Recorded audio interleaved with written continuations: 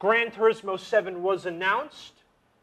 They have cars that go vroom.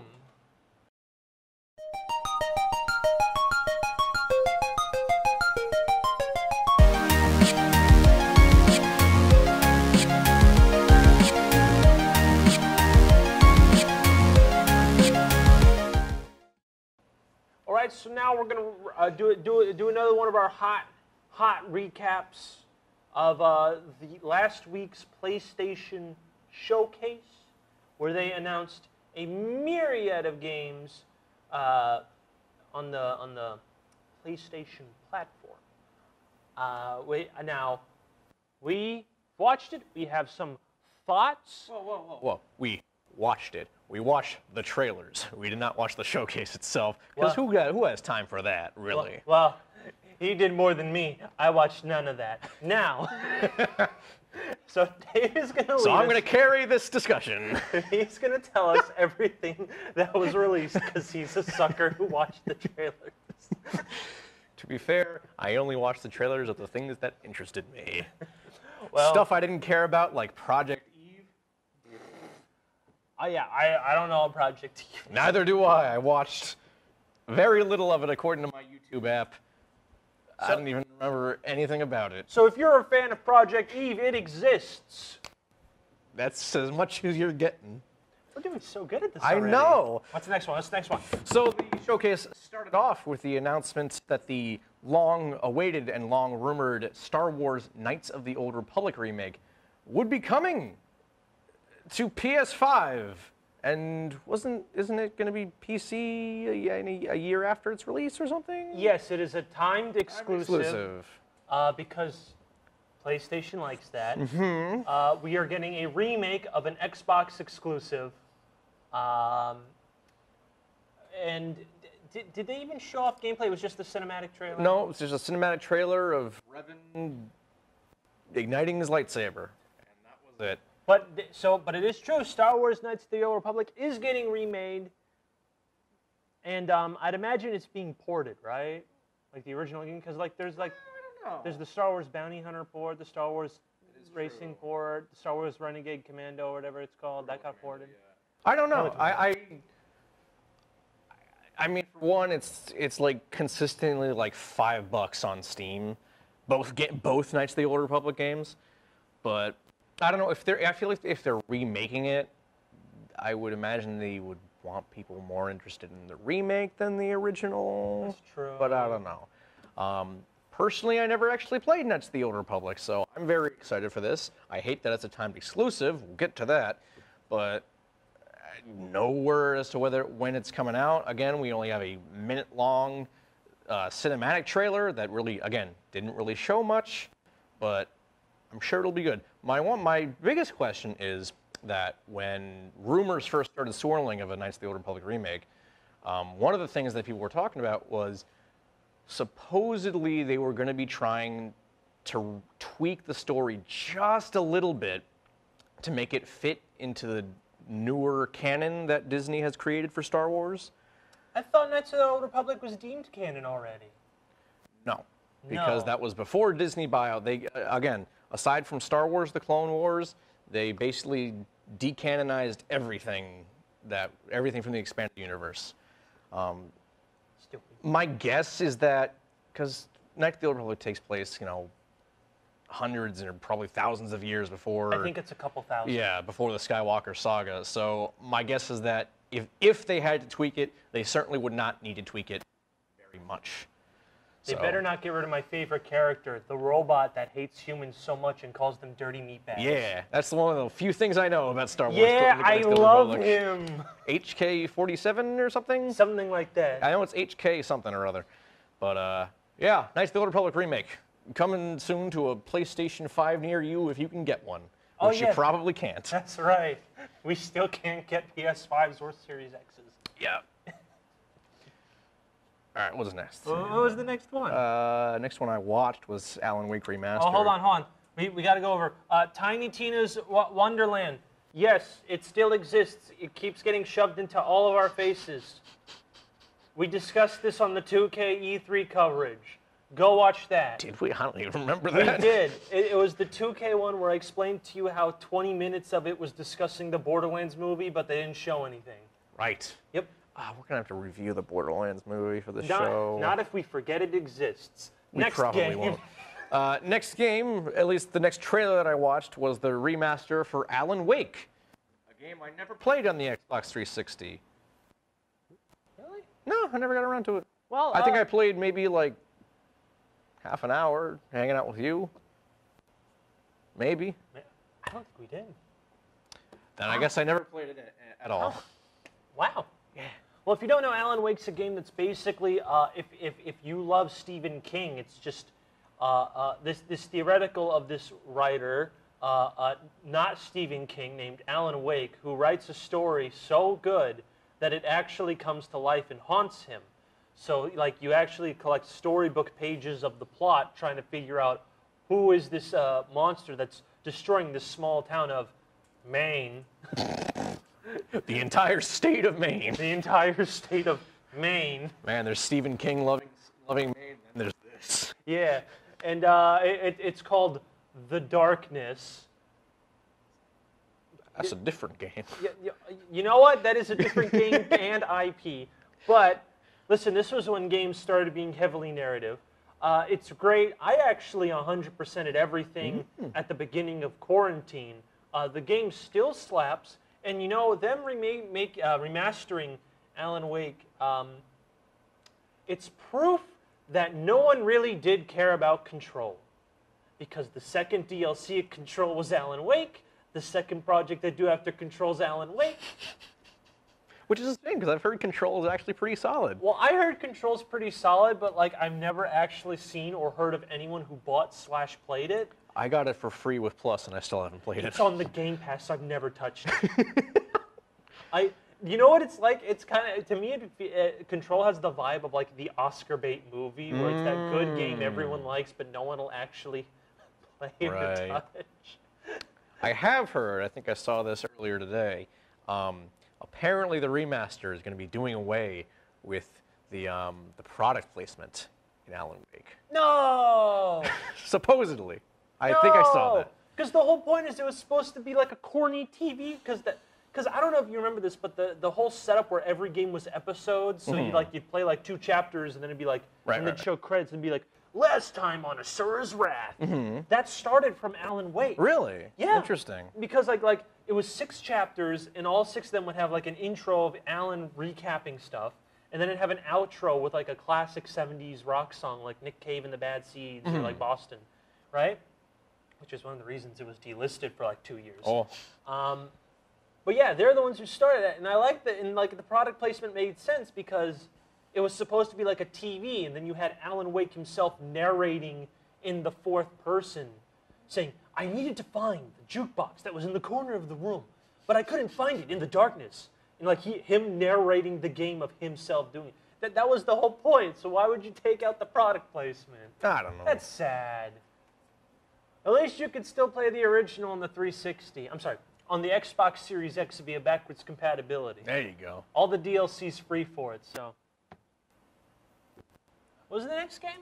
Ghostwire Tokyo, a game I had very, very little interest in, but then when I saw the trailer they showed off at the PlayStation Showcase, I'm like, I'm going to try to do my best to do the eyes emoji. I'll just paste it over my face. There we go. I still don't really know what Ghostwire Tokyo is about, but it looks like it kind of plays like an Arcane Studios game, which I love. And it's got spooky ghosts, and it takes place in Tokyo, and it looks really cool. Again, no idea what the heck the game's about, but it looks rad, and I like things that look rad, especially when it has ghosts in it. That title reminds me of that one meme where it's like random place, and it's the Wojak that's sad, and then random place, Japan, and they're excited. It's like Ghostwire. Ghostwire Tokyo. And then Dave just walks up with the eyes emoji. Oh boy, more Guardians of the Galaxy, the video game. Yay. Next game. I actually saw an article, apparently someone played it, and they said it was actually pretty fun. Yeah, they also played the Avengers game and said it was pretty fun, and look what happened. Well, the article specifically said Guardians of the Galaxy is not like Avengers, and that's a good thing. So, take from that what you will. I mean, is it really that hard to be better than the Avengers game? No, not really. Marvel vs. Capcom Infinite looked like is the ugliest game in existence, and I'd still rather spend 100 hours in that than Avengers. But you know what it does have? It has Cosmo the Space Dog. And it gives it some bonus points for sure. Where's my Hit Monkey video game? He's in Lego Marvel too. Oh, is he really? Yeah. Next game is a game that sounded really cool, Blood Hunt. And as I was watching the trailer, I'm like, huh, this looks like Vampire the Masquerade. Sure enough, when the title came up, it was a Vampire the Masquerade game. And I'm like, oh, I didn't know this franchise was still viable. Wait, hold on. Don Nod's making a Vampire the Masquerade game. Someone else is making a Vampire the Masquerade game that got pushed back. And now Blood Hunt, 3 Vampire the Masquerade games? 3 Vampire the Masquerade games, apparently. Yo, y'all are nerds. 3 Vampire the Masquerade games? Okay. Sure, I guess. Wait, hold on. They announced Kid A Amnesia? I don't know what that is. That's Radiohead. That's Radiohead's, which album? 3rd album, which is a masterpiece, Kid A. And then the sequel album to that, Amnesia. They were doing a 30th anniversary collection. I've been trying to bully him to listen to at least Kid A for like 2, 3 Well, now years. that I've seen the Kid A Amnesia exhibition PlayStation Showcase 2021 teaser trailer, maybe I'll actually go listen to it. Yeah, maybe. We'll see. What's next one? Adventure Next Time, the video game? Uncharted 4 and The Lost Legacy. I had to think about the title for a second. Those are both coming to PC. Not the first 3 games, apparently, just 4 and Lost Legacy. Wait. Time out. What is Lost Legacy? I don't remember that at all. It was kind of like Wolfenstein: The Old Blood to The New Order. It was like a standalone expansion for 4. Okay. It's pretty good. I did play it. It's fun. You play as Chloe. Okay. I remember this now. Now the next big announcement: Marvel Spider-Man. Whoa! Stop right there. Stop right there. You're skipping over again. And it is. How could I forget? The most important. I forget. The objectively best Sony IP. The one that stayed for generations. Gran Turismo 7 was announced. They have cars that go vroom. Now, Marvel Spider-Man 2. We all knew it was coming, but we have in a reveal trailer. Yes. We got Spider-Man Peter Parker. We got Spider-Man Miles Morales. So actually, the game should have been called Spider-Men. Spider-Man. Instead of Spider-Man 2. Good call. But, good call. Whatever. Yeah, I mean, who knows if we're going to be playing as Miles? I don't know. Yeah, he had a whole game to himself. Yeah, he had a whole game. Yeah. Move over, Miles. We're done with you. Yeah. Now we got weird, Uncanny Valley-looking Peter Parker again. Oh, that's right. They changed his face. They changed his face. You don't see it in the trailer, thank God, but it just looks weird. Because everyone else looks the same as they did, but Peter just looks different. Now, one thing. So I've been playing more of the Spider-Man PS4. And if there's one thing I will give the Spider-Man games credit, is they pick some obscure villains for the main villain. So the main villain. Now you can tell me if Miles up to this, but the main villain of Spider-Man, well, for most of it, was Dr. Negative. Mr. Negative. I'm sorry, Mr. Negative. He ain't got no PhD. Yeah, he got PhD in negativity. And I honestly, because usually they use him for plots that involve Venom, right? Because that's how. I have no idea. No, because that's how Anti-Venom was made. He made Anti-Venom. Okay. So they use him a lot in Venom stories, but I like that. And who was the main bad guy in Miles? Was there a main bad guy in Miles? Tinkerer. Bless you. Now, the villains from the trailer, they showed off 2 villains. Now, Well, they showed off one. They heavily imply another. where it's almost painfully obvious who it is. And it's Kraven the Hunter, which My boy. that he is not really that used, but I like Kraven. I think he's really cool. I mean, what's the last thing we saw Kraven in that was like big?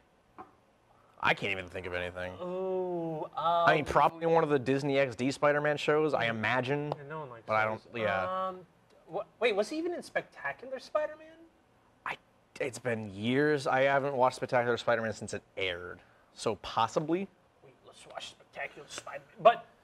But they also have Venom in the trailer, who's voiced by Tony Todd, a.k.a. Candyman. Candyman. Very good casting. They're going to have Venom shenanigans. Although it is, I mean, the game's going to have to explain how Venom happens without Peter being... Yeah, they do... have you beaten the first one? No, not yet. All right, so minor spoiler, because we already saw him in the trailer. Yeah. They do tease Venom in the after-credits scene of the first game, but it's a very different version of the symbiote than the one we're used to, where it comes from the moon. And Eddie Brock is nowhere to be found. So I really don't know how they're going to do this. I heard someone say it might be Harry. Yeah. It might be Harry as Venom instead of Eddie Brock. Because again, spoiler alert, that is kind of Harry and the symbiote are intrinsically linked in that after credits scene. Okay. We're still not really sure how. I'm sure Spider-Man 2 will go into that. Of course. And that was the last one, right? Oh, got it. Oh, no, it reset. I got to scroll back down. No! In addition to Marvel's Spider-Man 2, Insomniac Games has also announced that they are working on a Wolverine game. We know nothing except that it's a Wolverine game, because it's a 54-second teaser that is just Wolverine sitting in a bar with a bunch of people knocked out behind him. Next thing. Next thing is the big boy, God of War Ragnarok. Looks cool. Yeah. I really liked the last God of War. It was cute. It was Yeah. cool. It was cool. And that was the whole PlayStation. Oh, hold on. What? There's no more cars. They don't go vroom.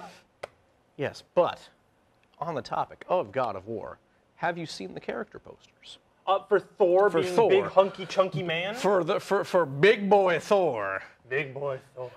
Now, people, if you've seen Avengers Endgame, everyone loved, fat Thor. You ain't seen nothing. Oh. You ain't seen nothing till you see God of War Ragnarok Thor. This man's got a big old Santa belly. He's a big man. In fact, I think the plot twist is that it is, in fact, Santa Claus. I wouldn't be opposed to that. Yeah. And that was the whole PlayStation showcase. Pretty good, but we're going to have some Fuse Choice words on our next segment about a certain issue that we've noticed. But yeah, announcement-wise, I think that's a solid B. Yeah, that's pretty good. Showing, right? I mean, we did the only things that really got announced that were worth. It was like Spider-Man 2. It was like Wolverine, Spider-Man, Knights of Star the Wars, Republic. and Wolverine. Like everything else is just kind of like we knew about. Yeah, they just showed or either more didn't really care stuff. about. Yeah. Showed more stuff. But yeah, that's that. That's that.